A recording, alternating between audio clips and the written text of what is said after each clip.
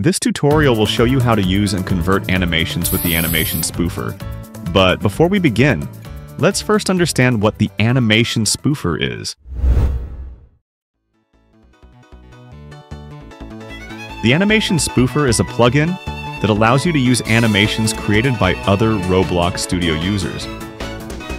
Normally, when someone shares an animation ID, it won't work unless they are the original creator. Roblox assigns unique IDs to protect creators' work. Step 1. Download the plugin. Click the link in the description or search for it online. The creator may sometimes remove this plugin from the marketplace. If you can't find it in Roblox Studio, check the video description for a download link. Look it up on the marketplace or join the Discord server in the description to access the plugin download channel. Step 2. Open Roblox Studio. Make sure that the plugin is installed. Step 3. Find the plugin. Go to the Plugins tab. Locate Animation Spoofer in the list. If you have many plugins, click the small arrow to navigate, if you still can't find it. Go to Tools, then Manage Plugins. Step 4. Enable Auto Update.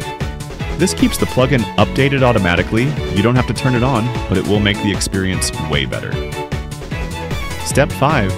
Convert the animations. Open the plugin, enter the animation ID, click the Convert button, and adjust settings if needed.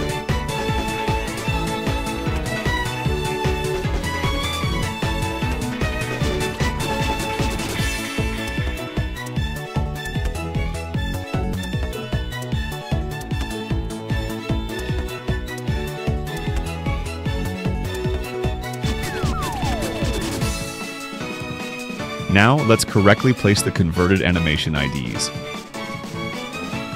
If the game is yours, set the creator to me if it's for a group. Set the creator to the group.